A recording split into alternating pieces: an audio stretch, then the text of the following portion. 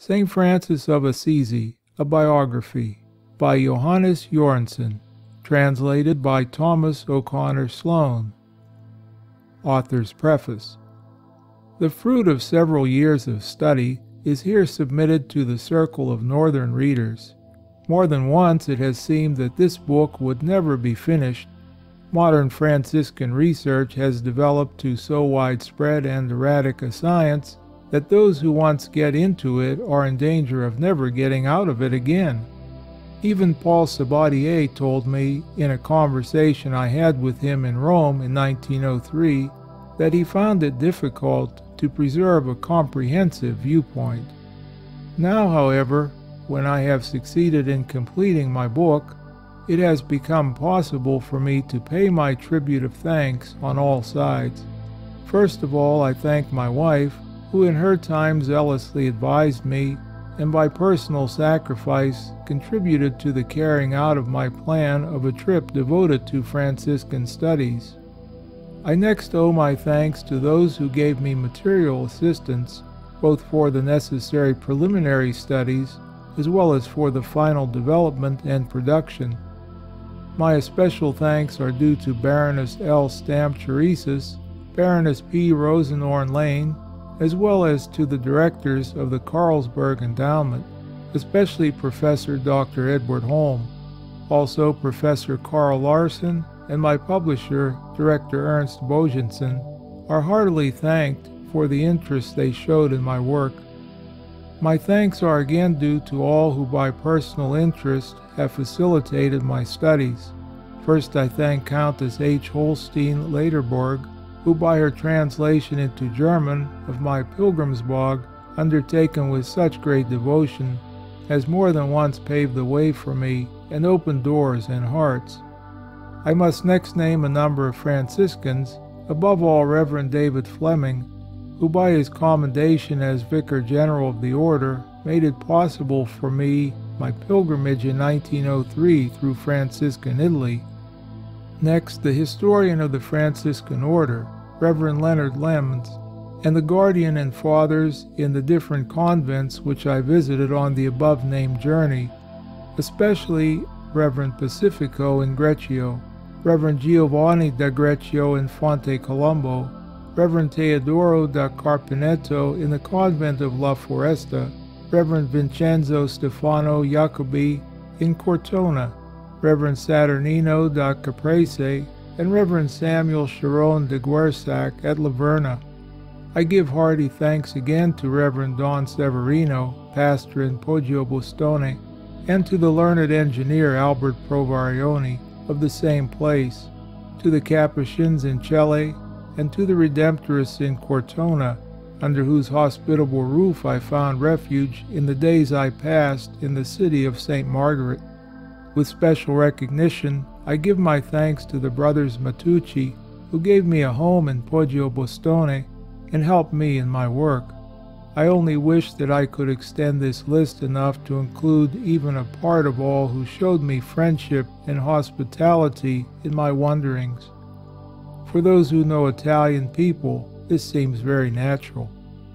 But the present book might never have been completed if I had not found a place of refuge in the Franciscan convent at Frauenburg, where next door to my room I had a rich library of Franciscan literature from the earliest to the most recent time. The second half, third and fourth books, with the conclusion of the appendix, were written there. Should my work seem to have any worth, a due portion of the honor for its existence is due to Reverend Maximilian Brandes, provincial of the Franciscan province of Thuringia, to which Frauenburg belongs, to Reverend Pacificus Wehner, now in Gorheim by Sigmaringen, as well as to the guardian of Frauenburg, Reverend Saturnine Gare, who with such great hospitality and affection regarded me for 6 weeks as a member of his great convent family. I also thank the willing and friendly fathers who tried to help in every way, and especially must I thank my tireless and devoted friend, Reverend Michael Beale, by whose ever-ready assistance so many stones were removed from my road. I shall never forget the summer evenings in the convent gardens of Frauenburg, when we walked up and down the long walk as the sun, large and red, sank behind the trees, and I told him of my day's work, and sought Pater Michael's practical opinion, sometimes on one, sometimes on another difficult point. And thus I take leave of this work which has so long been the center of my labor and research. To write about St. Francis of Assisi should have been his own affair, for what does he himself say in the Speculum Perfectionis? The Emperor Charlemagne, Roland, Holger, and all the other knights of the Round Table fought the heathen unto death, and won the victory over them, and at the end became themselves holy martyrs, and died in the battle for the faith of Christ. But now there are many who, by simply telling of their actions, hope to win honor and fame from mankind. Also, there are now many who, by simply preaching on what the saints have done, wish to win honor and fame. Deep and wise, therefore, was the saying of Francis, "Man has as much of knowledge as is executed. Tantum homo habet de scientia quantum operatur." The ultimate measure of wisdom is to serve and to properly conduct one's life. Worth is only attained by putting into practice. Therefore, there is a practical and moral design behind all the literary diligence of the old authors of legends. Thus also a modern biographer of St. Francis, who would really be inspired by the spirit of St. Francis of Assisi, like the old convent brother writers, must utter the words, "Fox secundum exemplar."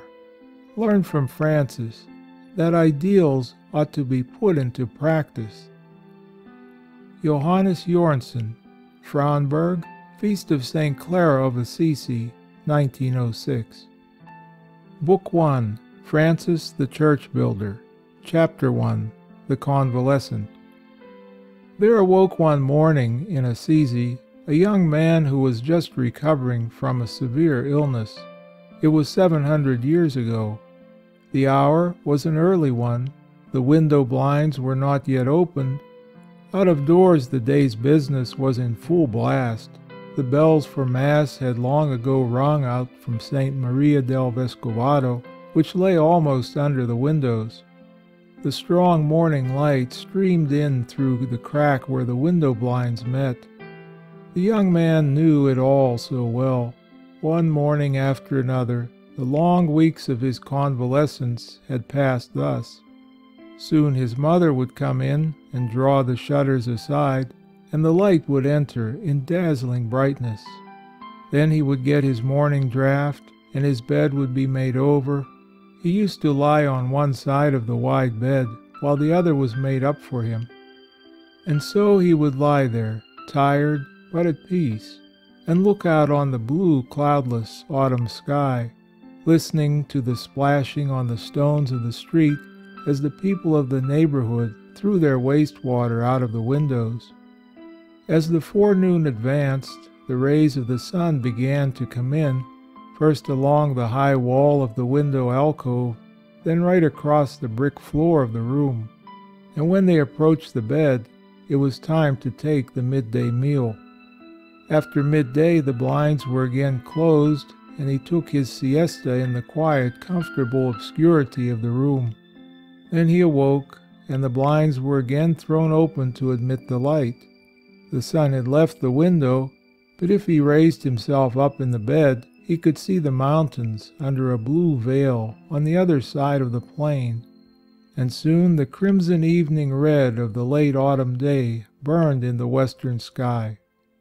As the darkness quickly fell, he heard the noise of sheep, which were driven bleating into the stable, and of peasants and peasant girls who sang on their way home from the fields. They were the wonderful, heart-gripping folk songs of Umbria which the invalid heard, the songs which even today are in the people's mouths, and whose slow, wonderfully melancholy tones fill the soul with sadness, till it is ready to burst with helpless longing and melancholy. At last the songs ceased, and it was night. Over the distant mountains gleamed a single bright star. When that showed itself, it was time to close the shutters and to light the night lamp. The lamp which in the long nights of fever had constantly burned through the long hours of his uneasy dreams. Today there was to be a change. Today at last he was to have permission to leave his bed. How glad he was to go into the other rooms, to see and touch all the things he had so long missed, and had been so near losing forever. He must even venture down into the business offices, see the people come and do business, see the clerks measure the good Tuscan cloth with their yardsticks, and draw in the bright ringing coins. Just as the young man was busy with these dreams, the door opened. As on every morning of his illness, it was his mother who entered. As she threw the shutters aside, he saw that she carried, as she brought his morning meal, a suit of man's clothes over her arms. "I have had a new suit of clothes made for you, my Francis," she said, as she laid them down at the foot of the bed. And as he finished his meal, she sat down by the window while he dressed himself. "What a lovely morning it is," she said, almost as if she were talking to herself. "How brightly the sun shines. I see all the houses over in Betona so clearly, although there is the whole extent of the broad plain between us, and out in the middle of the green vineyards Isola Romanesca lies like an island in a lake, and smoke is rising straight up from all the chimneys, as if from a censer in a church. Ah, it seems to me, my Francis, that on such a morning as this, heaven and earth are as beautiful as a church on a feast day, and that all creatures praise, love, and thank God." To these words Francis gave no answer but silence. But a moment later he broke out, as he ceased his dressing, "How weak I am!" His mother changed the current of her remarks and their tone. "It is always so when one has been sick," she said brightly. "As long as you lie in bed you think that you can do anything, but as soon as you get your feet from under the covers you find that it is different. I know this from my own experience, and therefore I had the foresight to bring a stick for you." And she went to the door and brought in a beautiful polished stick with an ivory handle. Soon after, the mother and son together left the sick room. Some time passed before Francis could venture to go out of his home alone. He and his mother had visited all the rooms. They had been down in the shop, where the clerks had greeted them with a hearty and delighted "Good morning, Madonna Pica. Good morning, and welcome back, Signorino Francesco." But Francis had to go further than through rooms and shop, further than through the house. He must go out and greet the fields and vineyards, greet the open heaven, and look far over the wide fertile plain. And now he stood outside the city gate, on the road which goes to Foligno, along the foot of Monte Subiaco. Here he stood, supported by his stick, and looked out. Directly in front of him was a vineyard. The vines were festooned from tree to tree. Heavy blue branches hung under the broad leaves. Soon it will be the grape harvest, and the beautiful time of wine pressing. Further down the slope were the olive groves that extended over the plain and covered it with a silver-gray veil. Here and there appeared the white buildings and farmhouses under a veil of mist, which now towards midday began to rise out of the earth. The most distant building seemed hardly larger than little white stones. Francis saw it all, yet not as he should have seen it. That excess of delight with which the sight of the landscape's bright colors and of the mountain's fine outline against the clear sky formerly affected him was missing. It was as if the heart, which formerly had beaten so young and strongly in his breast, had suddenly grown old. It seemed to him as if he never again could enjoy anything. He felt too hot in the sun and retreated to the shadow of a wall. His knees were too weak to let him go down the hill. He also was hungry, and caught himself dreaming of a good dinner and of a glass of wine.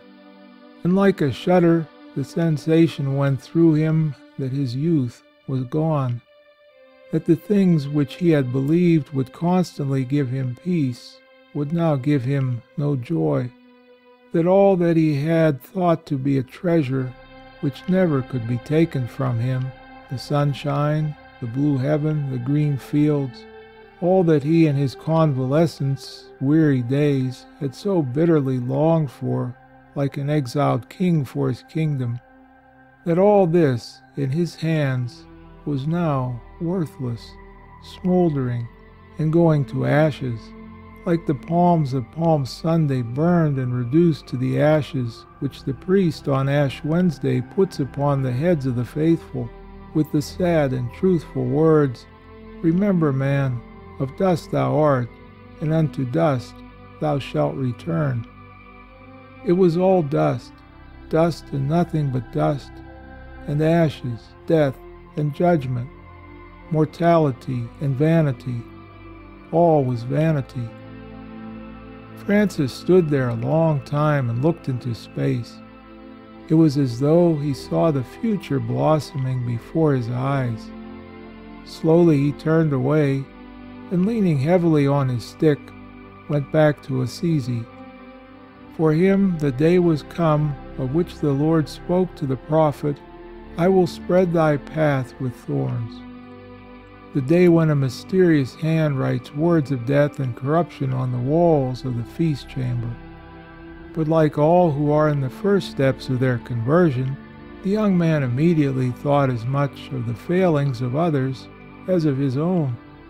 For as he saw the change that had taken place in himself, his thoughts were directed to his friends, with whom he had so often stood there and admired the beautiful view.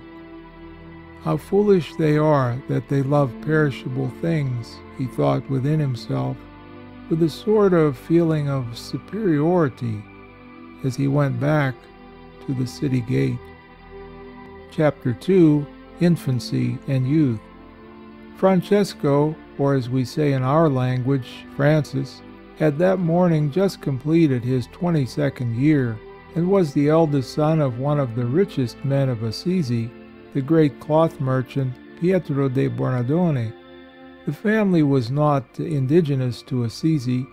Pietro's father, Bernardone, or Great Bernhard, had come from Lucca, and belonged to the renowned Lucan family of weavers and merchants, the Moriconi. Francis's mother, Fru Pica, was of still more distant origin. Ser Pietro had made her acquaintance on one of his business trips in beautiful legendary Provence, and took her home as his bride to the little Italian village under the mountain declivity of Subasio. Assisi is one of the oldest cities of Italy. Even in the books of Ptolemy it is called Assision, and in the year 46 BC the Latin poet Propertius was born there. Christianity was brought to this region by Saint Crispolitus, or Crispoldo, according to the legend a disciple of Saint Peter as well as of Saint Bricius, Bishop of Spoleto, who at the command of the Prince of the Apostles, in the year 58, is said to have consecrated Saint Crispoldo as bishop in Vetona, now Betona, and to have assigned him the charge over the whole district from Foligno in the south to Nocera in the north. Under the persecutions of Domitian, Saint Crispoldo suffered martyrdom. The same fate overtook later 3 of Umbria's bishops, Saint Victorinus about 240, Saint Sabinus 303, and Saint Rufinus, who was the apostle of Assisi. In honor of the last named, there was erected in Assisi, in the middle of the 12th century, the beautiful Romanesque Basilica of San Rufino, after the designs of John of Gubbio, and when it was completed, it became the cathedral of the place, replacing the very old church by the bishop's palace, Santa Maria del Vescovado. And in this church of San Rufino still stands the Romanesque baptismal font in which the firstborn of Ser Pietro and Madonna Pica received the water of holy baptism one day in September 1182. It is said to have been the 26th. A legend which is not older than the 15th century says that while Madonna Pica's hour with Francis was come, the child could not be born. Then a pilgrim knocked at the door, and when it was opened, said that the child would not be born until the mother left the beautiful bedroom, went into the stable, and there lay upon straw in one of the stalls. This was done, and hardly was the change effected, when the heart-rending cries of the mother ceased, and she bore a son, whose first cradle, like that of the Savior, was a manger full of straw in a stable. Bartholomew of Pisa, who wrote in the end of the 14th century, and who in his work Liber Conformitatum goes very far in drawing analogies between Jesus Christ and St. Francis, knew nothing of this story, yet it would have exactly suited the scope of his book. On the other hand, Benozzo Gozzoli, in the year 1452, painted the birth in the stable upon the walls of the church of St. Francis in Montefalco, and Sedulius, whose Historia Seraphica appeared in Antwerp in the year 1613, says that he saw the stable in Assisi converted into a chapel. Even today this chapel can be found in Assisi. It is called San Francesco il Piccolo, St. Francis the Little, and over the door can be read the following inscription: Hoc oratorium fuit bovis et Assini stabulum, inquonatus est Franciscus mundi speculum. This oratory was the stable of ox and ass in which St. Francis, the mirror of the world, was born. The chapel is not far from the place where now the house of the father of St. Francis is shown, and where since the 17th century the Chiesa Nuova, New Church, lifts its Baroque walls. The Bollandists have propounded the theory that the chapel may be part of Pietro di Bernadone's original house, which the family later moved out of while Francis was still a child. Perhaps the name of the chapel, Little Francis, led to the development of the legend. Of the same legendary quality as that of the birth in the stable is another tradition that is first given by Wadding. This tells us that the same pilgrim who had given the good advice about the flight to the stable was also in the church at the time of the child's baptism immediately after the birth, and held the child over the font. There is still shown in San Rufino's church a stone on which are what resemble footprints. It is told by the guide who shows the stone that the pilgrim, or the angel in guise of a pilgrim, stood upon this stone when St. Francis was baptized. The seed from which this legend has sprung is undoubtedly a tale which still exists in a manuscript of the so-called Legend of the Three Brothers. It is told in it that while the newborn Francis was being baptized, a pilgrim came and knocked at the door and asked to see the child. The maid who opened the door naturally refused this request, but the stranger declared that he would not go until he obtained his wish. Ser Pietro was not at home, and they told the lady of the house what was going on. To the astonishment of all, she ordered them to do what the pilgrim asked. The child was taken out, and as soon as the stranger saw the child, he took it in his arms just as Simeon had taken the divine infant, and said, "Today there have been born in this street 2 children, and one of them, namely this very child, shall be one of the best men in the world, and the other shall be one of the worst." Bartholomew of Pisa adds that the pilgrim made the sign of a cross upon the right shoulder of the little one, warning the nurse to look well after the child, for the devil strove after its life. And when the stranger had said this, he disappeared before the eyes of all. In baptism, the son of Ser Pietro had received the name of John. The father was absent on a journey to France when the child was born, and one of the first things he undertook after his return was to change his firstborn's name from John to Francis. This name was then rare, although not entirely new. It was in use in the immediate neighborhood of Assisi as the name of the road, Via Francesca, which then ran along the west side of the town from San Salvatore degli Pareti, now Casa Gualdi, and ended at San Damiano.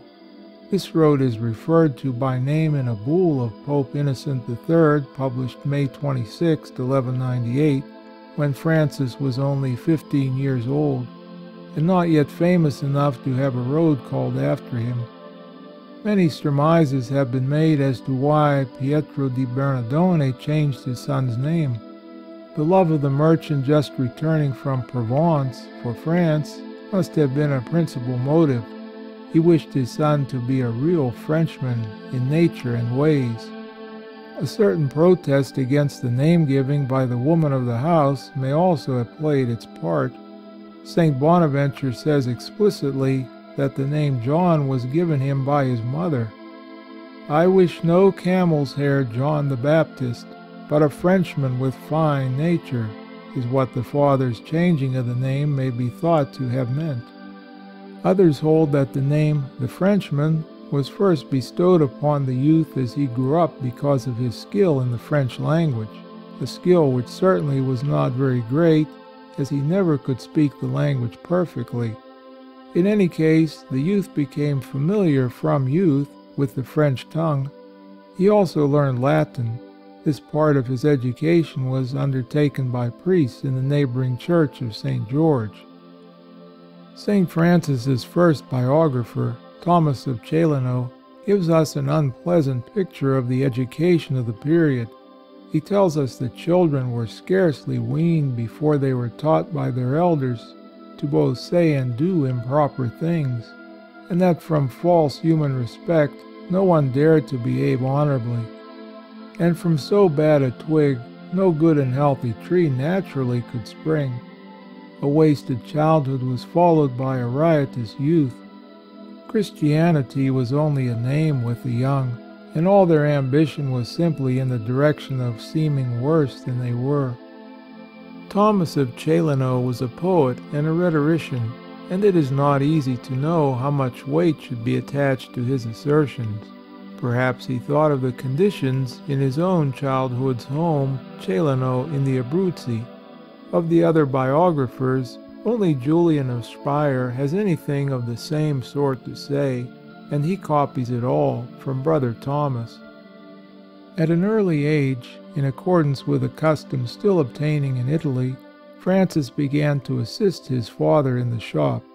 He soon showed himself adapted for business, even more than his forebears, Julian of Speyer, referred to above, says of him in this respect. He was a skillful and active businessman, and lacked only one business trait, but this was also very essential. He was not economical, rather was he absolutely wasteful. To understand the cause of this wastefulness, it is necessary to take a look at the period in which the young merchant grew up. It was the end of the 12th century and beginning of the 13th. In other words, it was the flowery time of knighthood and chivalry. Europe's ideal was the knight and the life of chivalry, as it developed in the courts of love in Provence and with the Norman kings in Sicily. In Italy, the minor courts of Este, Verona, and Monteferrato contended with the great republics of Florence and Milan to see who could give the most magnificent tournaments and tilting matches. The most celebrated troubadours of France, Rimbaud de Vaqueras, Pierre Vidal, Bernard de Ventadour, Piero d'Auvergne, wandered over the peninsula on endless journeys from court to court and from festival to festival. Everywhere were to be heard the chansons de geste of Provence, fables and ballads. Everywhere were to be heard songs of King Arthur and the Knights of the Round Table. Even in the smallest cities, the courts of love were established, devoted to the gay science, La Gaia Scienza. Pietro di Bernadone's French son was, as it were, destined to be caught in this movement. He was not like his father, only the saving, easily contented Italian to whom it was enough to accumulate money. There flowed through his veins also the sparkling blood of Provence. He must have enjoyment by means of his money. He wanted to change gold into splendor and joy. Thus Francis, the richest young man of the place, very naturally became what in our days would be called the leading society man of the town. He was skilled in earning money, but very frivolous in giving it away again, says Thomas of Celano. No wonder that he soon gathered a circle of friends about him, not only from Assisi, but also from the neighboring villages. We even find him seeking a friend in the somewhat distant town of Gubbio. How did these young men spend their time when they were together? Like all young men up to the present day, in taking their meals together, eating well, drinking better, and finally, in high spirits, going through the streets of the city arm in arm, singing at the top of their voices, and disturbing the slumbers of the citizens. The austere Friar Minor from Celano enumerates for us the sins of these wild young men. They joked, he says, were witty, said foolish things, and wore soft, effeminate clothes. I remember a day in May a few years ago, a day in May in Subiaco in the Sabine Hills. I had visited Sagro Specco, St. Benedict's celebrated hermitage cave in Holy Scholastic's convent. I had gone into an inn by the wayside to get a light meal until I could take the train back to Rome via Mandela. I had my meal served in a pleasure house situated on a projecting point of rock, so that I looked down between the openings of a screen into a fig orchard's broad-leaved tops lighted by the sun. Over the fig trees I had a view into the valley, where the Anio, shining like silver, rushed down between blue-gray cliffs, and far away the village of Subiaco, with proud towers and spires, lifted itself up like a castle on a mountain top. In these cheerful, exalting, and sunny surroundings was a company of youths who were taking their dinner in the same inn with me. Out at an open veranda, which gave a most beautiful view in among the wild mountains, they had had a long table set. I saw the bright white cloth, the mighty flasks, the glasses with the red wine, and the waiters who ran back and forth with great dishes of macaroni. And laughter and song arose, but never became ungoverned riot, and they stood up in their places and made speeches, and after the speaking there was a little cornet playing. Such, thought I to myself, were the festivals filled with Italian enjoyment and at the same time with Italian politeness, at which Pietro di Bernadone's son bore the scepter as Rex, as king of the festive party, king for a day and an evening. And if the old Franciscan from Celano had been familiar with the wild inspired drinking songs of the youth of the North, or with the Salaman Deriben of the German songs of the Muse, then he would have been milder in passing judgment on these festivals, whose delights were as mild and clear as the yellow wine that ripens on the Umbrian hillsides. But he knew them not, and therefore tells us that Francis was the worst of all the brawling youths, the one who led and misled the others. The gilded youth of Assisi went from feast to feast, and at night they could be heard going through the streets, singing to the accompaniment of the lute or violin, as if they were a wandering band of troubadours or jongleurs. Indeed, so far did Francis go in his admiration for the joyful science of Provence, that he had a party-colored minstrel suit made for himself, which he wore when among his friends. Even at this early time, Francis's father had most probably taken his son as associate in his business. At any rate, the young man had control over considerable sums of money. Everything that he earned went for pleasure. Now and then the father could hardly withhold the remark, "Anyone would think you were a nobleman's son, and not the son of a simple merchant." Yet none of his elders cared to restrain Francis in the life he led, and when well-meaning neighbors complained to Madonna Pica of the wild son she had, she used to only answer, "I have the hope that he too some day will be a son of God." It was impossible to say anything really bad about him. In all that related to his intercourse with the other sex, he was a model. It was known among his friends that no one dared say an evil word in his hearing. If it happened, at once his face assumed a serious, almost harsh expression, and he did not answer. Like all the pure of heart, Francis had great reverence for the mysteries of life. He was on the whole decorous in his life, and there was only one thing that really offended his family. It was that he clung so to his friends that as he sat at the table in his home, if a message came from them, he would jump up, leave the meal, and going out, would not return to finish his repast. In one respect, he was worthy of admiration. This was his regard for the poor. His extravagance extended even to them. He was not one of those typical society men who hardly have a penny to give a beggar, but willingly spend their hundreds on a champagne feast. His way of thinking was the following: if I am generous, yes, even extravagant with my friends who at the best only say thanks to me for them, or repay me with another invitation, how much greater grounds have I for almsgiving, which God Himself has promised to repay 100-fold. This was the inspiring life thought of the Middle Ages, which here carried out the genially literal and genially naive translation of the words of the Gospel, "As long as you did it to one of these my least brethren, you did it to me."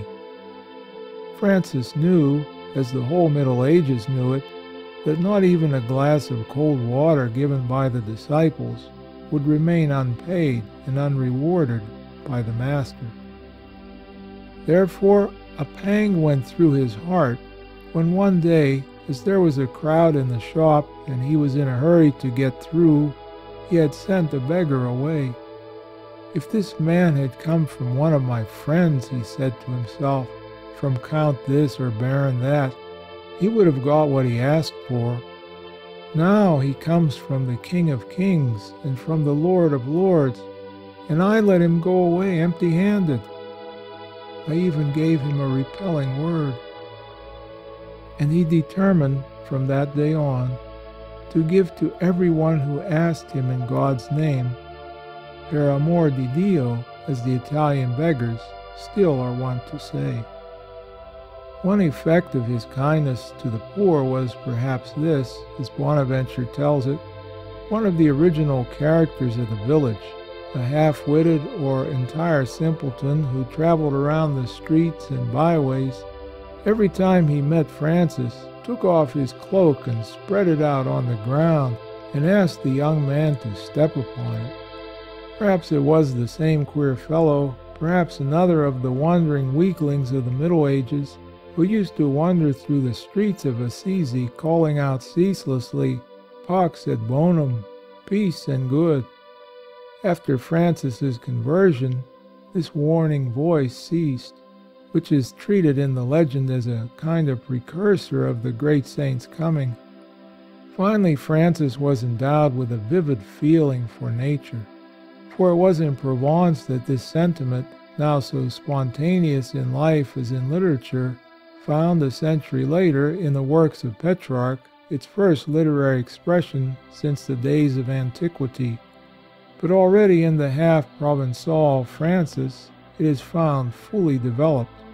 The beauty of the country, the charm of the vineyards, all that was pleasing to the eye, rejoiced him, says Thomas of Celano, and we will not go wrong if we regard this feeling as a part of Francis's inheritance from his mother. This was then a notable element of his personality, and was temporarily only obscured by the spiritual crisis which preceded his conversion. As all good which is to grow, so must this side of his nature be pruned down even to the very roots, but only to bear a still richer crown. For as a German mystic has said, no one has a true love for created things unless he has first forsaken it for love of God, so that it has been dead for him, and he dead for it. Chapter 3. History of the Epic. Francis grew up in warlike times.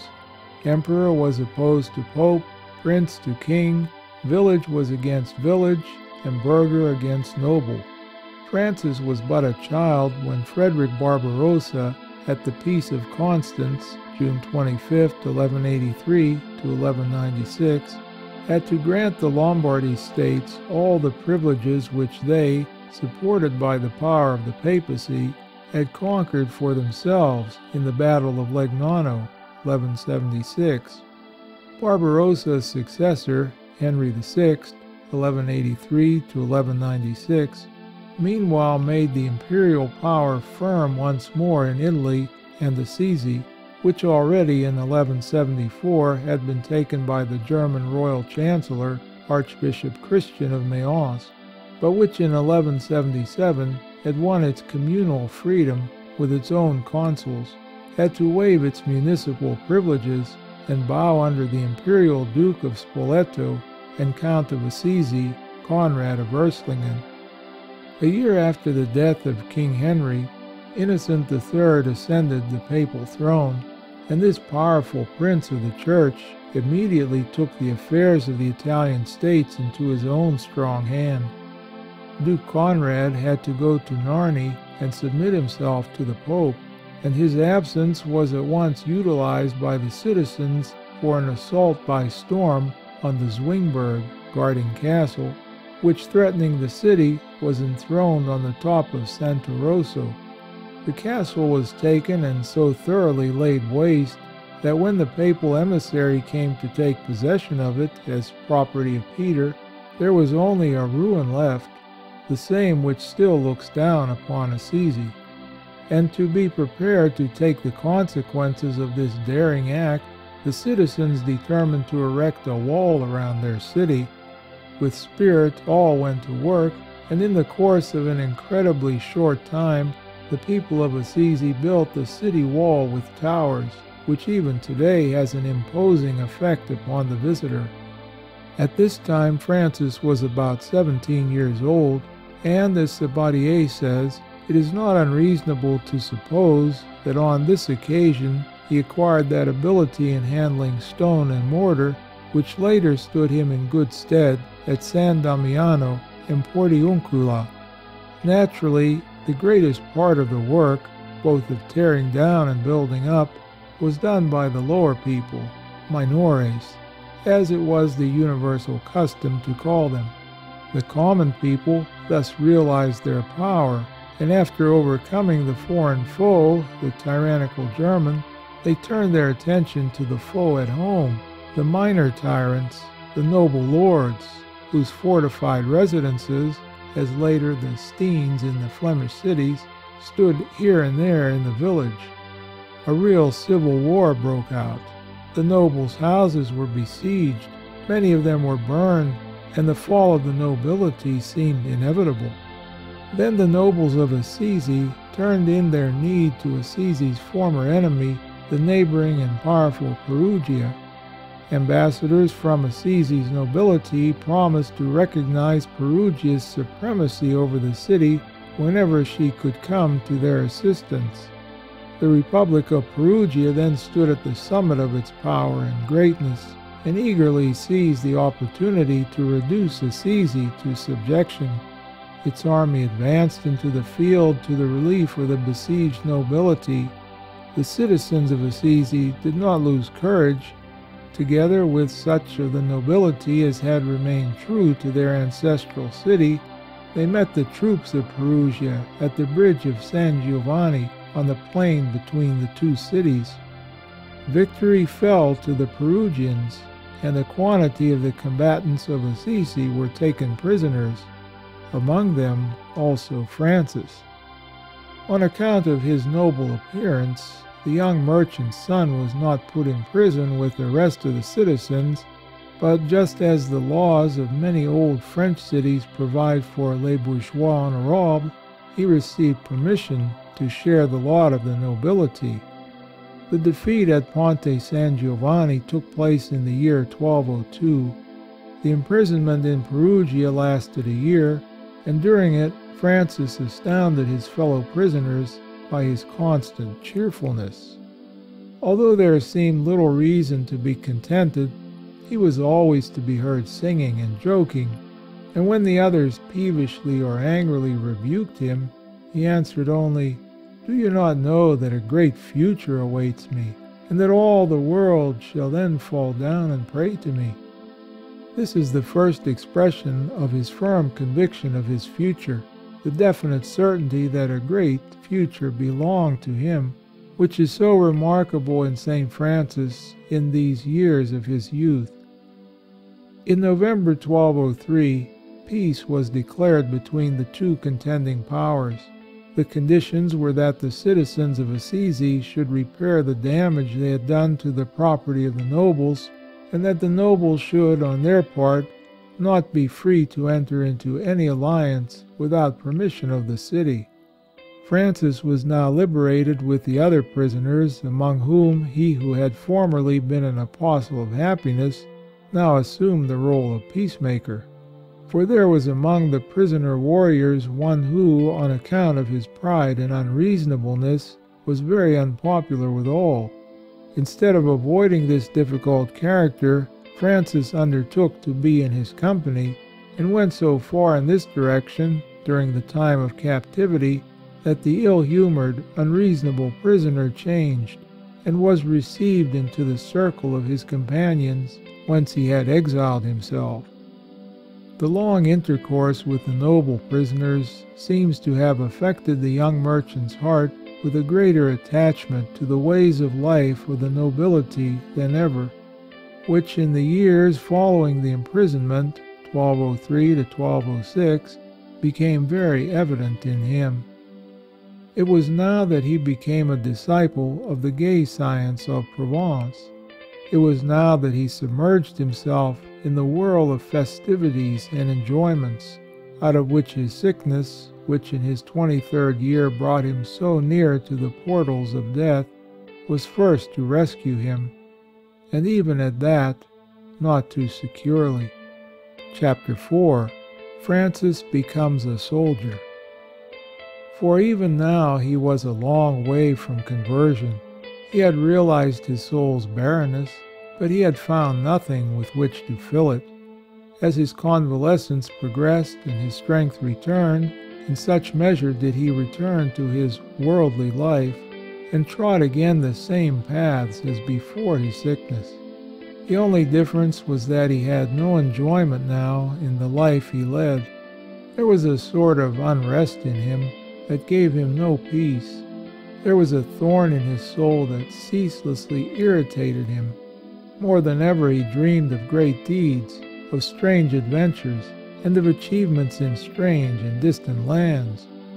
And again the life of chivalry presented itself to him as the only one which would assuage his soul's indefinable longing to attain the highest. From his youth he had been intimate with the romances of King Arthur and the Knights of the Round Table. He too would be a knight of the Holy Grail.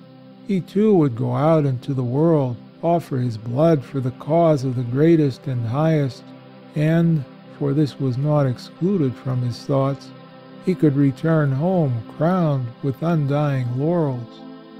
Just at this time the Middle Ages' long-standing dispute between Emperor and Pope had entered on a new phase. Henry VI's widow had invoked the guardianship of Innocent III for the heir to the throne, afterwards the Emperor Frederick II.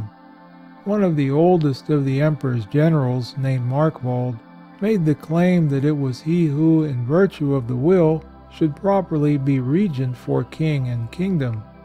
But Innocent had no idea of giving up what he had undertaken, and was prepared to defend his cause with arms. The war was carried on in southern Italy because the widow Queen Constance, being heir to the Norman kings, was also Queen of Sicily. Innocent suffered for a long time one defeat after another, until he entrusted his army to Duke Walter III of Brienne, who in the name of his Norman wife, Albinia, laid claim to Tarentum. This illustrious leader overcame the Germans in a series of defeats, at Capua, at Lecce, at Barletta, and his fame spread over all Italy and inspired all the land. The Germans were hated everywhere. In Sicily, the word German signified coarse, impolite, unjust. The French troubadour Pierre Vidal wandered through Lombardy and sang sarcastic songs about the Germans. "I would not be a nobleman in Friesland," he sang, "if I had to hear the language they speak there. It sounds like geese, not like the language of men." All that was young, proud, and noble in Italy rose against the foreign dominion, and Walter of Brienne's name seemed to wave over inspired ranks like a banner blessed by the Pope. The national inspiration reached even Assisi. One of the nobles of the place armed himself to go with a little troop to the aid of Walter's army in Apulia. As soon as Francis heard this, a feverish longing took possession of him. Here was the chance he so long had wished for. Here was the moment which must not be allowed to escape. Now or never was the time. The nobleman from Assisi should take Francis with him in his troop, and Duke Walter should knight him. With all his zeal, Francis pondered over the means of carrying this plan into effect. He was seized by wild joy, such as one feels when preparing for a new and, as one may hope, an entrancing epic of life. A sort of wanderlust mastered him. He ran rather than walked through the streets. His friends found that his usual good humor had risen to an excessive height, and asked him the reason therefor, when he would answer with glittering eyes, "I know that I am now going to be a great prince." It goes without saying that nothing was spared in equipping the young merchant's son for war. One of his biographers says that all of his clothes were individual and costly. This was what was to be expected in the extravagant and luxurious rich young man. But what is also completely characteristic of him is that when, just before starting, he met one of his fellow travelers, a nobleman, and saw that he on account of his poverty could not clothe and arm himself properly, Francis gave all his costly equipment to him, and took the nobleman's poor things in exchange. Engrossed as he was in the new life, he naturally dreamt every night of war and weapons. The very night after he had been so generous to the poor knight, such a dream came to him, and it seemed to him more pregnant with meaning than any of the others. It seemed to him that he, perhaps to bid farewell, stood in his father's shop, but instead of the rolls of goods which usually filled the shelves from floor to ceiling, he saw now on all sides shining shields, bright spears, shining armor. And as he wondered, he heard a voice which said, "All this shall belong to you and to your warriors." It was only natural that Francis should take this dream for a good omen, and one bright morning he sprang upon his horse to go with the rest of the little troop to Apulia. Their road led them through the present Porta Nuovo to Foligno, and from Foligno to Spoleto. Here they approached the Flaminian Way, the road to Rome and South Italy, and here Francis had nearly reached the goal of his warlike journey. For the same hand which had formerly cast him upon a sickbed to bring him to reflection and realization, again grasped him in Spoleto. An attack of fever forced him to take to his bed, and as he lay there between sleeping and waking, it happened that he heard a voice asking him where he wanted to go. "To Apulia to be a knight," was the invalid's answer. "Tell me, Francis, who can benefit you most, the Lord or the servant?" "The Lord," answered Francis in astonishment. "Then why do you desert the Lord," repeated the voice, "for the servant, and the prince for his vassal?" Then Francis knew who it was who spoke to him, and in the words of Paul cried out, "Lord, what do you wish me to do?" But the voice answered, "Go back to your home. There it shall be told you what you are to do. For the vision you saw must be understood in another way." The voice ceased, and Francis awoke. The rest of the night he lay awake. But when morning came he silently arose, saddled his horse, and rode back to Assisi in all his warlike equipment, which now suddenly seemed to him so vain. We do not know what reception awaited him at home, but we can imagine it. This, like all his other eccentricities, was undoubtedly soon forgiven him, and for a good while he was again the center of his friends' joyous circle.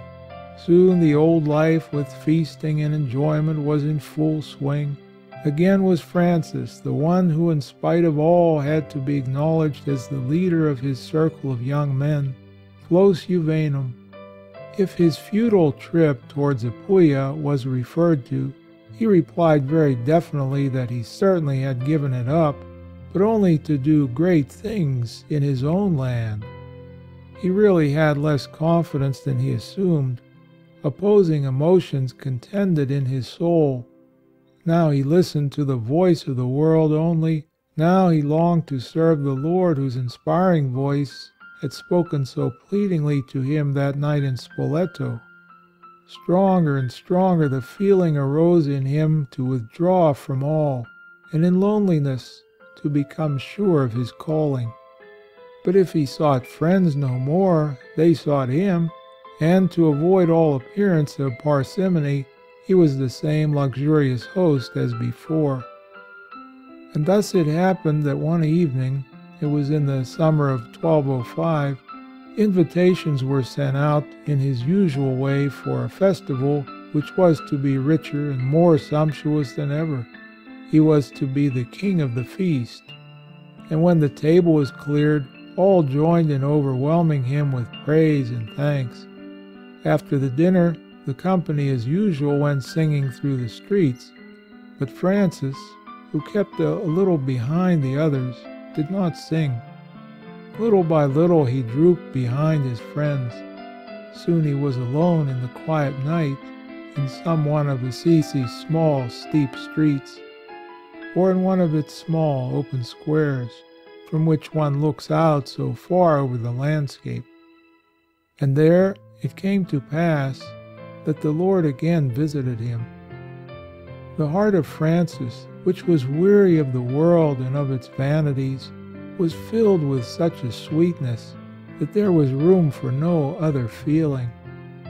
He lost all consciousness of himself, and if he had been cut to pieces limb by limb, as he himself later told it, he would not have known it, would never have tried by a movement to escape it. How long he stood there overcome by the heavenly sweetness he never knew. He first came back to himself when one of his friends, who had gone back in search of him, called out, "Hello, Francis, are you thinking of your honeymoon?" And looking up to heaven, where the stars were shining, then now as in the serene August night, the young man answered, "Yes, I am thinking of marrying, but the bride I am going to woo is nobler, richer, and fairer than any woman you know." Then his friends laughed, for a number had approached and the wine had made them loquacious. "Then the tailor will again have a job just as when you started to Apulia, we may think," some of them said with a sneer. Francis heard their laughter and was angry, but not with them, for in sudden light the whole of his former life was before him, in its folly, its lack of object, its childish vanity. He saw himself in all his pitiful reality, and in front of him stood in shining beauty the life he hitherto had not led, the true life, the just life, the beautiful, noble, rich life, life in Jesus Christ. In this aspect, Francis could be angry at no one but himself, and therefore the old legend says also that from that hour he began to value himself little. Chapter 5. The Conversion. An author of the 15th century, Saint Antonin of Florence, 1389 to 1459, in his Chronicles of the Church, has put the summary of Francis's activities in the first year which followed his parting from his friends in the joyous life into 2 lines. He now kept in hiding in hermit caves, and now piously built up ruined churches. Solitary prayer and personal work for the kingdom of God were the 2 means by which the rich man's son, young, spoiled, and worldly, sought to ascertain the will of God as applied to his own case. A little way outside of the city there was a cave in the cliff where he liked to go to pray, sometimes alone, but oftener with one of his friends, the only one who seems to have remained true to him after his change of mind. None of his biographers has preserved for us this man's name. Thomas of Celano only says that he was a distinguished person. Francis had by nature a strong inclination to speak of his experiences. His biographers say of him that even against his will he would speak of things which occupied him. It is no wonder that he confided in a friend, and in the metaphor of the Bible told of the costly treasure which he had found in the cave outside the city, and which only needed to be dug out of the soil. But he had to be alone to raise the treasure. Therefore he left his friend outside while he went in by himself. And there apart, in the dark cave, Francis found the secret chamber where he could pray to his heavenly Father. Day by day the desire to do the will of God increased, until he had no peace, until he had clearly determined what it was that God asked of him. Again and again were the words of the psalmist on his lips, the words which are the foundation of all true worship of God. Show, O Lord, thy ways to me, and teach me thy paths. Psalm 24, verse 4. And against this pure ideal, his past life stood out dark and repulsive. With increasing bitterness he thought of his past youth, and it delighted him no longer to think over its delights and extravagances. But what was to be done not to fall back again? Had he not time and again been warned, and had he not time and again despised the warning, and again followed his inclinations? When friends again called on him, when the wine once more seduced him, when the smell of the feasts again reached him, and the sounds of violin and lute rang in his ears, would he then have power to resist?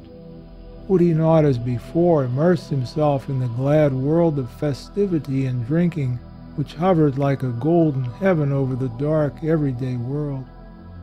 Francis did not depend upon himself, and God seemed unwilling to give him the desired word of help which he asked for.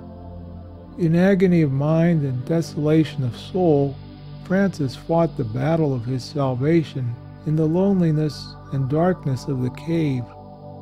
And when he finally, torn and tortured, again approached in the light of day, his friends hardly recognized him. His face seemed so haggard. Thus Francis became a man of prayer. He had begun to taste the sweetness of prayer, and prayed continually. It often happened that as he would be going through the streets or about his home, he would stop everything to go off into a church to pray. Francis's father seems to have been away from home a great deal during this period of change in his son's nature. The mother, who, according to the authorities, loved Frances more than her other children, let him do just what he wished.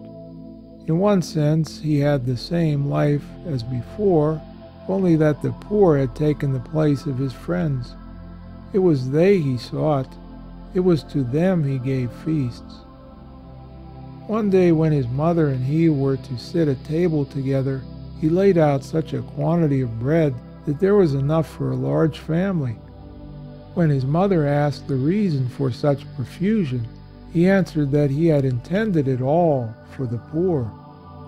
If he met a beggar in the street who asked for alms, he gave him all the money he had with him. But if his money was all gone, he would give him his hat or his belt. Sometimes when he had nothing else, he would take the poor man with him to a secluded place, take off his shirt, and give it to him. He also began to think about poor priests and poor churches. He bought church goods and sent them secretly to places where they were wanting. This is the first indication we have of Francis's vivid interest, manifest in his afterlife for everything relating to churches, and which, among others, found expression in his sending to all provinces good and fine irons to make fine and white altar bread with. But first of all, the poor were in his thoughts. To see them, to hear their troubles, to help them in their necessities, these were hereafter his principal concerns. And little by little the desire was firmly established within his heart. If I could only find by personal experience how it felt to be poor, how it is to be not one of those who go by and throw down a shilling, but to be the one who stands in rags and dirt, and humbly bowing, stretches out his faded hat for alms. Many a time we may think he stood among the beggars at some church door, stood among them while they pitifully asked for a mite. But it was not like him to do only this. He himself must do the begging in order to understand poverty, and this could not be done in Assisi, where everyone knew him. It was this which inspired him with the idea of going on a pilgrimage to Rome. There in the great city no one knew him. There he could put his plan into execution. Perhaps there were some particular circumstances which brought near to him this idea of a pilgrimage to the Apostle's grave. From September 14, 1204, until March 25, 1206, and again from April 4 until May 11, 1206, Innocent III had transferred the papal residence to the bishopric of St. Peter. So long a stay by the unhealthy waters of the Tiber may have had some connection with special church functions in St. Peter's, perhaps the granting of some indulgence. The Bishop of Assisi at this time was also going on a journey to Rome. However all this may be, Francis went to Rome. We know only a little of his first visit to the Eternal City. He approached by the Flaminian Way, and apparently at once went to St. Peter's. Here he met many other pilgrims, and saw that they, as was the custom in the Middle Ages, threw coins as offerings through the fenestrella, or grated window, of the Apostle's tomb. The majority of the gifts were only small pieces. Francis stood a while and watched. Then the last sign of his old desire to show off appeared. He pulled out his well-filled purse and threw a whole handful of coins in through the grating, so that the money flew about and rang as it fell, and all the people were astonished and looked at him. The next minute, Francis had left the church and called one of the beggars aside, and a moment after he had at last fulfilled the purpose of the whole journey. As a real beggar, clothed in real rags, he stood among the other beggars on the steps which led up to the church. Of his sensations at this moment we know enough when we read in one of his biographers that he begged in French, which he liked to talk, although he never could do it perfectly. For him French was the language of poetry, the language of religion, the language of his happiest memories and of his most solemn hours, the language he spoke when his heart was too full to find expression in everyday Italian, and therefore his soul's mother speech. When Francis talked French, those who knew him knew that he was happy. How long Francis stayed in Rome is unknown to us. He may have started back the day after his arrival. The authorities only say that after he had shared the beggar's meal, he took off the borrowed clothes, put on his own, and went home to Assisi. He had now had the great experience of what it was to be poor. He had worn rags and eaten the bread of necessity, and although it must have been a happiness to be in his own good clothes again, and to sit at home at his mother's profuse table, yet he also felt the spiritual fascination which contentment and poverty can inspire. What a delight it can be to own nothing on this earth except a drink of water from the spring, a crust of bread from the hand of a merciful man, and a night's lodging under the blue heavens with its shining stars. Why should he be troubled about so many things, about goods and money, house and garden, people and flocks, when so little is enough? Does not the Gospel say, "Blessed are the poor"?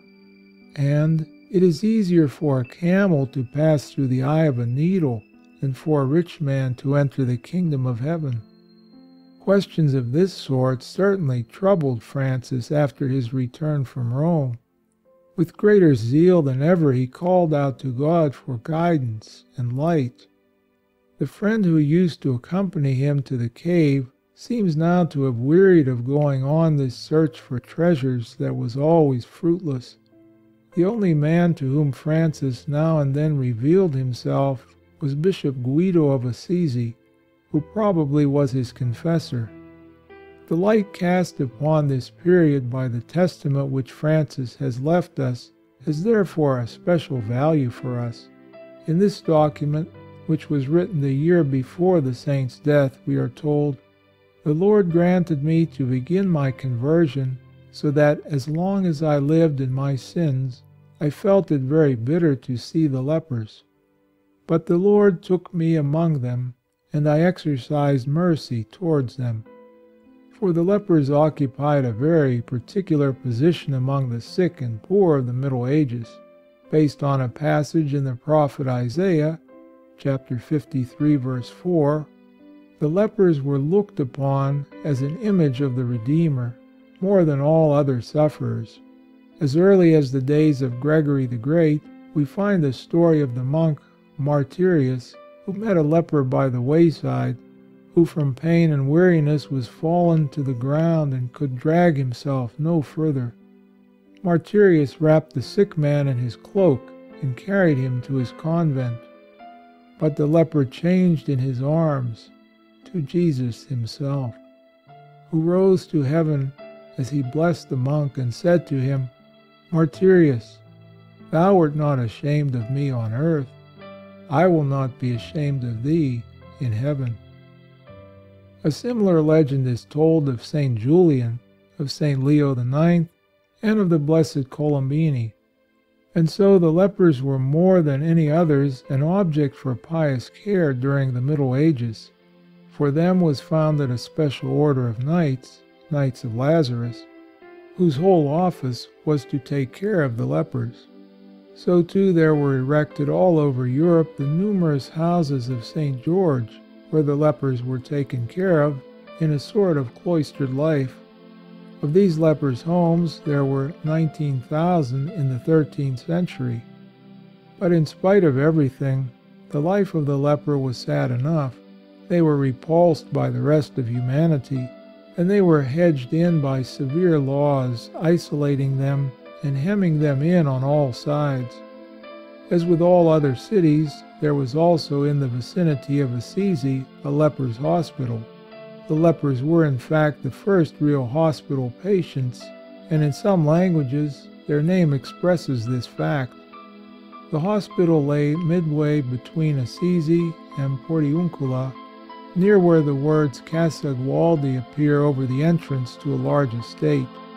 It was called San Salvatore della Parete, and was owned by an order of crucifigers founded under Alexander III for the care of the lepers.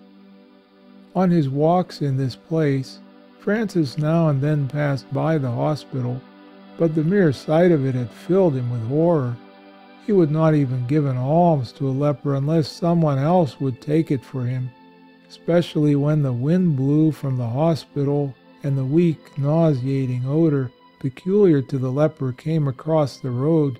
He would hurry past with averted face and fingers in his nostrils. It was in this that he felt his greatest weakness, and in it he was to win his greatest victory. For one day, as he was as usual calling upon God, it happened that the answer came, and the answer was this: "Francis, everything which you have loved and desired in the flesh, it is your duty to despise and hate, if you wish to know my will. And when you have begun thus, all that which now seems to you sweet and lovely will become intolerable and bitter, and all which you used to avoid will turn itself to great sweetness and exceeding joy." These were the words which at last gave Francis a definite program, which showed him the way he was to follow. He certainly pondered over these words in his lonely rides over the Umbrian plain, and just as he one day woke out of reverie, he found the horse making a sudden movement, and saw on the road before him, only a few steps distant, a leper in his familiar uniform. Francis started, and even his horse shared in the movement, and his first impulse was to turn and flee as fast as he could. But there were the words he had heard within himself so clearly before him: "What you used to abhor shall be to you joy and sweetness." And what had he hated more than the lepers? Here was the time to take the Lord at His word, to show His good will.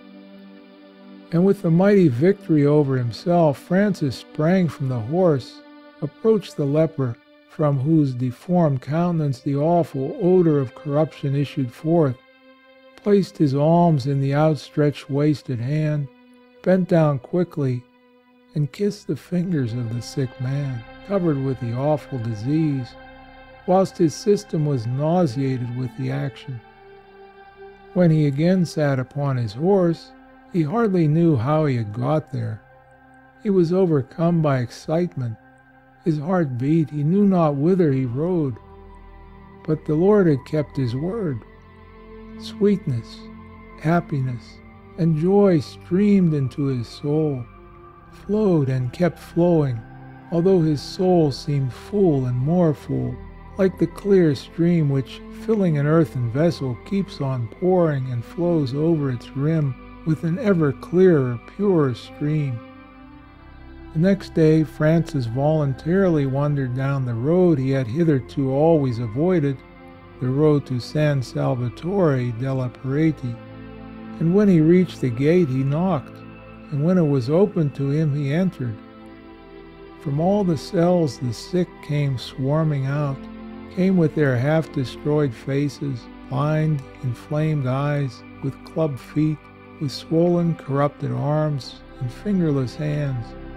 And all this dreadful crowd gathered around the young merchant, and the odor from their unclean swellings was so strong that Francis, against his will for a moment, had to hold his breath to save himself from sickness. But he soon recovered control of himself.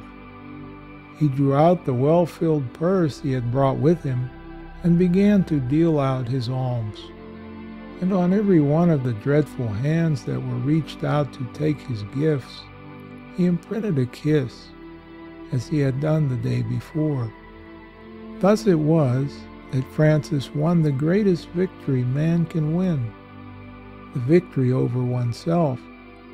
From now on he was master of himself, and not like the most of us, his own slave.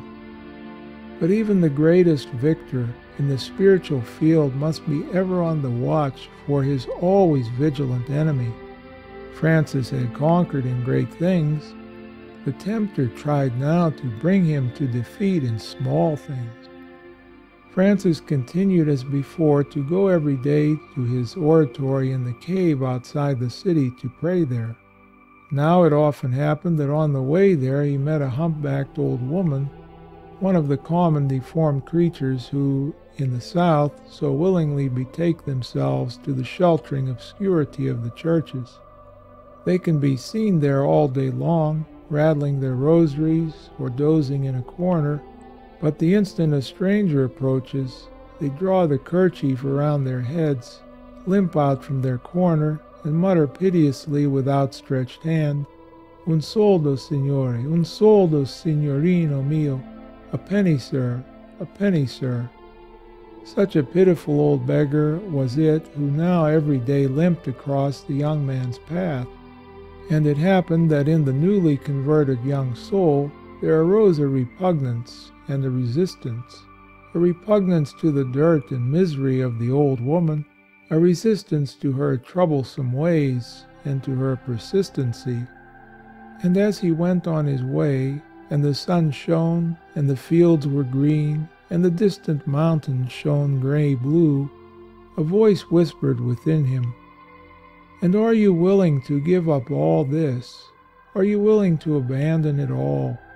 You will give up light and sun, life and joy, the cheerful open-air feasts, and will shut yourself up in a cave and waste your best years in useless prayers, and finally become an old fool, shaking with the palsy, who pitifully wanders about from church to church, and perhaps in secret sighs and mourns over his wasted life."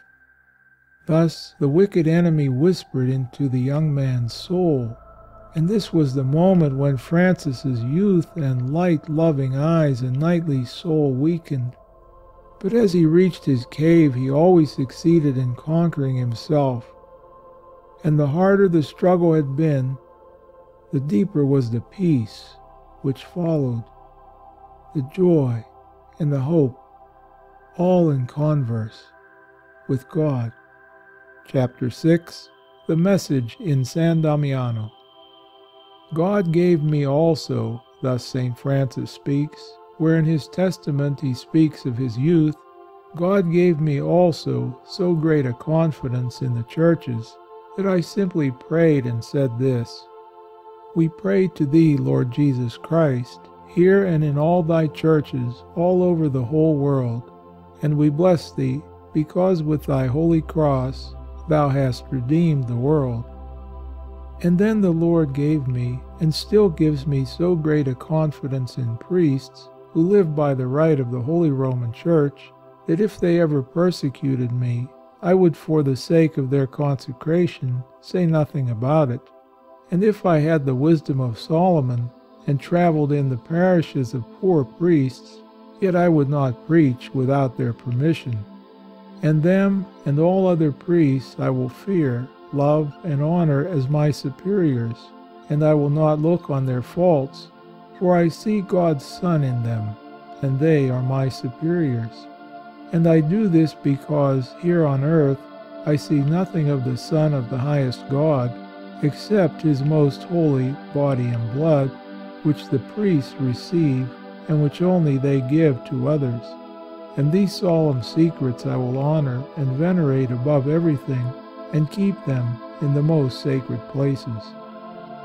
We have here from the last year of Francis's life the most authentic testimony as to his feeling all through his life towards the Church and the clergy.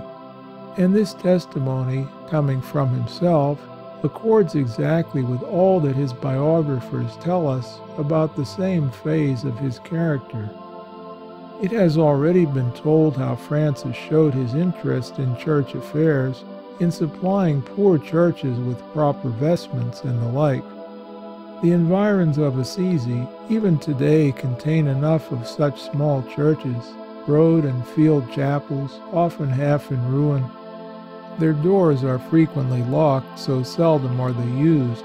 One can look into them through low windows, outside of which kneeling benches are often placed, and on the altar there will be seen a torn cloth laid awry, wooden vases with dusty paper flowers, and wooden candlesticks which were once gilded but are now cracked and gray. Nevertheless, there can be something very devotional in such lonely, deserted churches. If they are open so that one can enter, perhaps on the walls will be found half-obliterated old frescoes painted by those disciples of Giotto or Simone Martini, who in the 14th century seem to have personally visited the most remote of the smaller cities and villages of the Apennines. The holy water font is long empty and full of dust, but as one kneels in prayer, the wind is heard sighing through the chestnut groves, or a mountain stream foams in the solemn loneliness.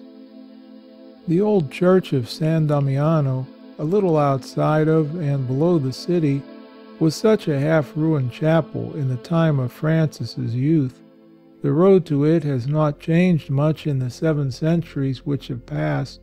It slopes rather steeply and passes by a broad whitewashed house with large yellow grain houses of the shape of beehives around it, and among the olive groves, where the corn grows luxuriantly under the gnarled olive tree's fine silver-gray web of branches and leaves. In 15 minutes walking, San Damiano is reached, which now is a convent occupied by brown Franciscans. In the days of Francis's youth, San Damiano was only a little tottering field chapel, whose material adornment consisted of a large Byzantine crucifix over the high altar. In front of this crucifix, Francis was often wont to pray, and thus it happened to him that once, a little while after his visit to the lepers, he knelt one day in prayer before the image of the crucified one within the church of San Damiano. After he had placed himself in thought upon the cross for the first time, this spiritual crucifixion became a favorite exercise for his meditations. With an imploring gaze fixed upon the hallowed countenance of Jesus, he uttered the following prayer, which tradition has preserved for us.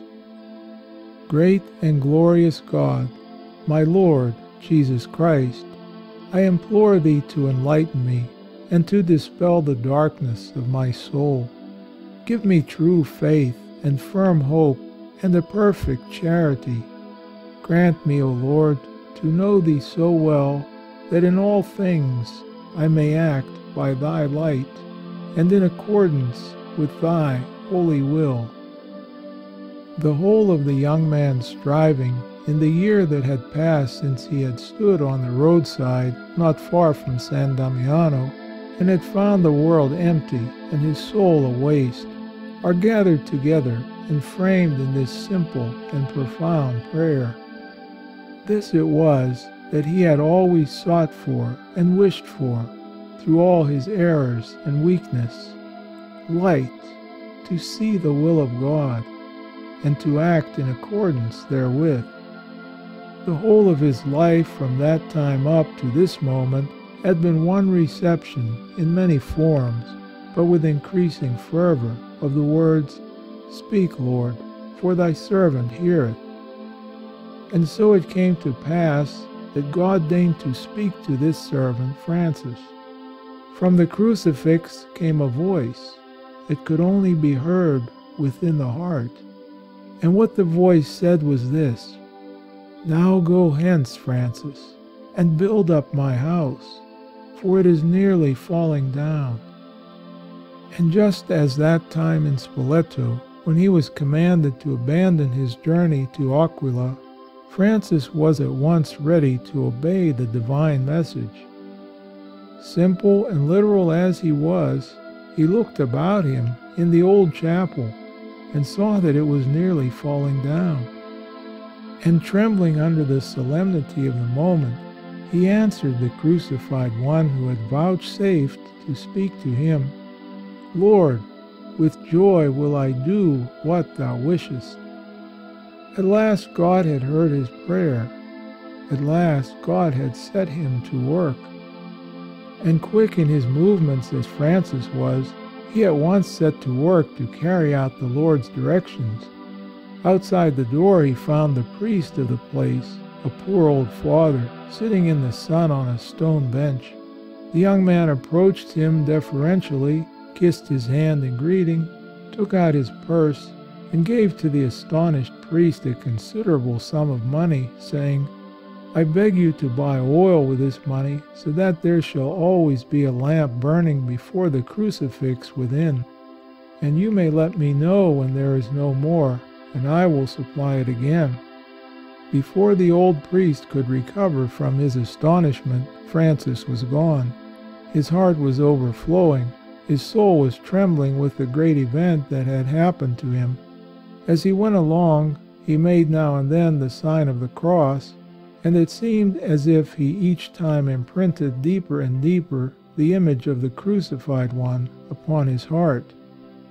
Unsurpassably true and incomparably beautiful, the old legend goes on to say that from that hour the thought of the sufferings of our Lord made Francis's heart melt, so that he from now on, as long as he lived, bore in his heart the wounds of our Lord Jesus. But more money was needed to build up San Damiano's church than what Francis had with him at the moment. But in the interim he had not the least doubt as to how he should get the necessary means. As fast as his feet could carry him, he hurried home, took some rolls of fine cloth out of the shop, loaded a pack-horse with it, and took the road to Foligno to bring his goods to the market in this large neighboring city, as he had been wont to do. In the course of a short time he had sold both goods and horse, and was back with the money to San Damiano. The distance between the two places is only a couple of miles, and Francis rode on the outward trip. Perhaps he found the priest still on the stone bench, sunning himself as he returned. In any case, the young man found him, and as he again greeted him reverentially, he put the whole sum of money, no inconsiderable one, which his transaction had brought him, into the priest's lap, with the words that it was for the restoration of the church. The priest had accepted the former and less considerable alms, but when Francis now came with all this sum of money and wished to give it to him, he feared that something was wrong, and said no. Perhaps he thought that it was one of the young society man's wild impulses, and that the gift was not seriously meant. In any case, he wanted to stand well with Pietro di Bernardone, and was therefore determined to have nothing more to do with the affair. In vain did Francis sit down by the side of the old priest and use all his powers of persuasion to weaken his determination. All was futile. Francis only obtained this much: the priest would permit him to live at San Damiano for a while, to devote himself without interruption to prayer and works of piety. From now on, Francis was virtually ordained to lead what was called in the Middle Ages a religious life, that is to say, the life of a monk or hermit. He did not think of entering a convent. In his testament he says himself that no one showed him the way to his vita religiosa, but that the Almighty taught it to him. But in referring to the change that came to him at this time, he uses the exact classical expression in the same place, which designates the entering an order, to leave the world. Exivi de seculo, he says, I abandoned the world. The time he was now to spend with the priest in San Damiano can be properly regarded as his novitiate, but a novitiate in which the Spirit of God alone was his teacher, director, and taskmaster. Near the priest's house there was a cave, and true to his custom, Francis had chosen this as his prayer chamber. Here he spent nights and days in prayer and fasting, with tears and unspeakable groanings. While these things were occurring, Pietro di Bernardone had been on one of his business trips. Now he returned home and did not find his son. Pica did not know what had become of him, or if she did know, would not tell. But however this may be, the old merchant soon found his son's hiding place, and betook himself thither, but did not find Francis, who was hidden in his cave. Meanwhile, the priest seems to have utilized the opportunity to give Pietro di Bernardone the money from his son's business transaction. Francis had laid it aside in a window recess in the church. The disappearance of the cloth and of the horse had naturally been one of the causes of the coming of Pietro di Bernardone. After he had recovered the money, he went home much quieted, and spent a whole month without making any new attempt to find or to speak to his firstborn. Food was meanwhile brought to him in the cave from his home, probably by his mother's contrivance. It is fair to say that Francis employed this month to imbue himself in the great thought which from now on presented itself to him as the essence of Christianity, the life of Christ the crucified in every one of the faithful.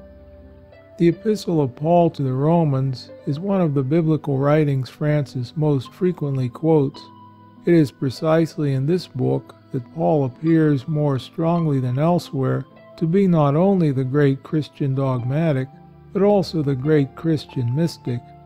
This is neither scientific hypothesis nor flower of literature, but is in accordance with the facts when I find the emotions of the young son of the Italian merchant in this time of proof and probation at San Damiano, expressed in these words of the 8th chapter of the Epistle to the Romans.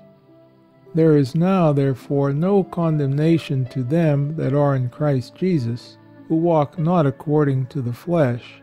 For the law of the Spirit of life in Christ Jesus hath delivered me from the law of sin and of death, that the justification of the law might be fulfilled in us, who walk not according to the flesh, but according to the Spirit. For if you live according to the flesh, you shall die. But if by the Spirit you mortify the deeds of the flesh, you shall live. For whosoever are led by the Spirit of God, they are the sons of God. For the Spirit himself giveth testimony to our spirit that we are the sons of God. And if sons, heirs also, heirs indeed of God, and joint heirs with Christ. Yet so, if we suffer with him, that we may be also glorified with him. For whom he foreknew, he also predestined to be made conformable to the image of his Son. It is probable that to this month at San Damiano we may assign an occurrence preserved for us in the legends without any more exact chronology. Francis was seen one day wandering around on the plain below Assisi in the vicinity of a little old chapel, which was called Portiuncula, or Santa Maria degli Angeli, Our Lady of the Angels. He wandered around the chapel, sighing and weeping, as if overcome by a great sorrow. A passer-by approached him and asked in sympathy what had gone wrong with him and why he wept. Then Francis answered, "I am weeping over the sufferings of my Lord Jesus Christ, and I will not be ashamed to wander around the whole world and weep over them." This so affected the stranger that he too began to shed tears, and they wept together. Thus for Francis of Assisi, the life began, not after the flesh, but after the Spirit, which was to lead him ever higher, until he approached as near as man can attain to the image of Jesus Christ, the crucified.